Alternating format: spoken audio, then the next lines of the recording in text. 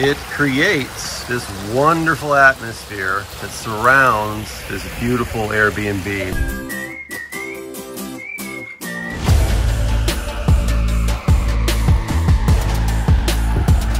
So Eric, this is your family. Hi, Anna.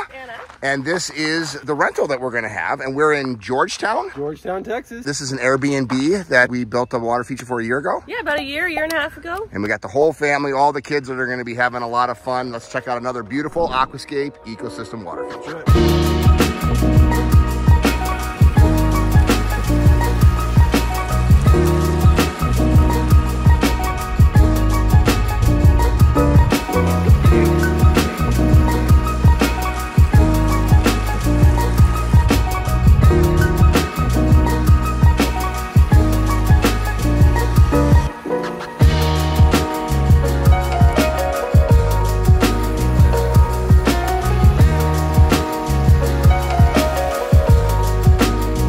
All right, so we are in Georgetown, Texas today. This is a beautiful Airbnb out here on the banks of the San Gabriel River. Kind of a log cabin. It is really swanky in there, guys. Beautiful place. And this whole porch overlooks this wonderful pond here. This one is built with a negative edge, so that adds quite a bit of sustainability to this. There's a 1,000-gallon reservoir under here, and the pond itself is about 20 feet long and about 15 feet wide. It's about 3 feet deep, maybe a little over 3 feet deep. I did put jets in this too to kind of help push the water around, and I believe there is an adjustable flow pump, 5 to 9 powering this. It powers the Signature Series biofalls up there and the jets. Some really big rocks we got to bring in here, and I love how this waterfall turned out. Yeah, pond's about 3 feet deep. You can see right to the bottom. 2 huge fish caves, one big fish cave underneath the waterfall there, and then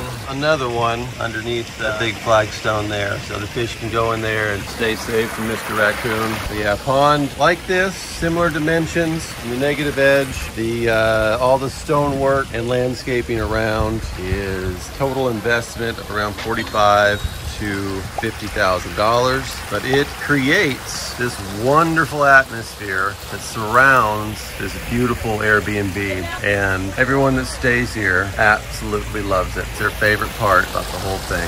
What's the koi's name? Da Vinci. And what was the story with Da Vinci? So somebody on Nextdoor reached out to us because I don't know why, but I think we posted something about koi fish, and so they connected with us. Well, it was during the freeze, and we couldn't get here. That's right. So we posted on Nextdoor to see if anybody could stop by and check in on our fish. Checking our fish, yeah. And so they reached out and said, "Hey, there's an abandoned house, and there's a koi pond, and there's a koi fish that somebody needs to come and take because nobody's like tending to them at all." We went over there, and it was like everything was overgrown. The pond was tiny. There was so much plant growth in the pond that there was literally like no maneuverability for any fish to swim in. And so we got him out, brought him over here, and he has absolutely thrived. I think he's like doubled in size in like a year. He's a happy camper. Happy.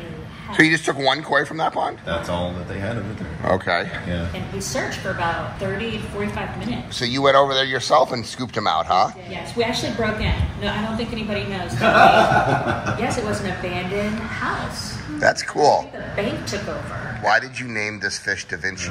Is that Madison? Our daughter. Oh, okay. Is she Da Vinci? I don't know. She picked the name Da Vinci. Oh, okay.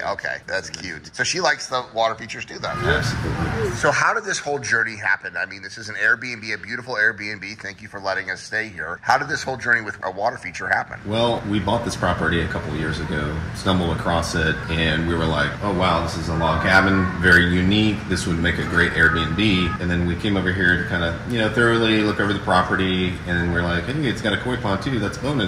Oh, there was a koi pond here. There was, and it was not advertised. They didn't market it because it was poorly built. And we actually stumbled across the pond. We did not know that it existed here because it also was so overgrown. Our daughter's the one who found it. So we were really excited. We thought that it would be awesome to be pond owners Well, we owned it for a while, a few months, and it was such a chore.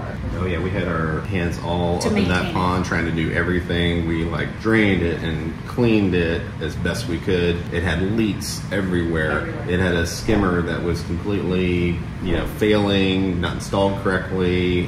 Everything was like DIY. Yeah. The original owner built this himself. And, you could kind of see that everywhere in the pond. And we didn't know anything about ponds. We never owned a pond. And so for us, it was just like, hey, this is a pond. But the water was never clear. You could hardly see the fish unless they swam to the top. There was really no movement in the water. It was just mostly a little bubblers. Yeah. And that was it. And we didn't really know what to do. We had several different pond contractors come out and kind of look at it. We interviewed everybody in Austin. Uh-huh. Yes, and then we landed on Eric with Stonebridge, and we really loved his vision of what this could be, and we really trusted, based on his work, that he could really get the job done. And I mean, we literally just handed this over to him and said, have at it. We trust your artistry. Nice. It's awesome. And he did, and it's great. So compare and contrast the old pond versus the new pond in terms of just the laugh. It's really night and day. It really truly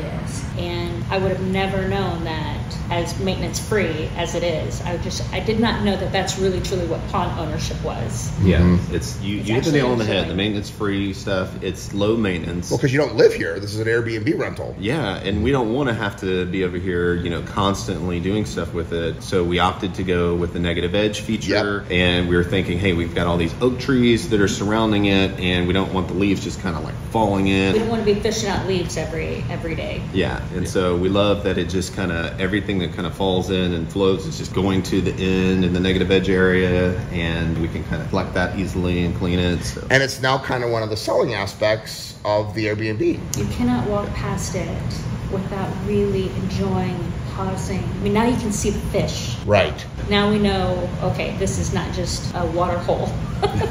and most of those fish that are in there are from the old pond. Yeah. Well, except for Da Vinci. Yeah. Well, we got here last night. We just loved it at night with the lights. Where do you think you're going, young man? Over there? Are you jumping in? Yep. All right. Eric is the dude. I just want my rug bag, yes. She's like, oh, we love Eric. And I'm like, isn't he like the Big Lebowski? He's like, yes, totally. That's Eric right there. I'm not sure that's a compliment, Greg.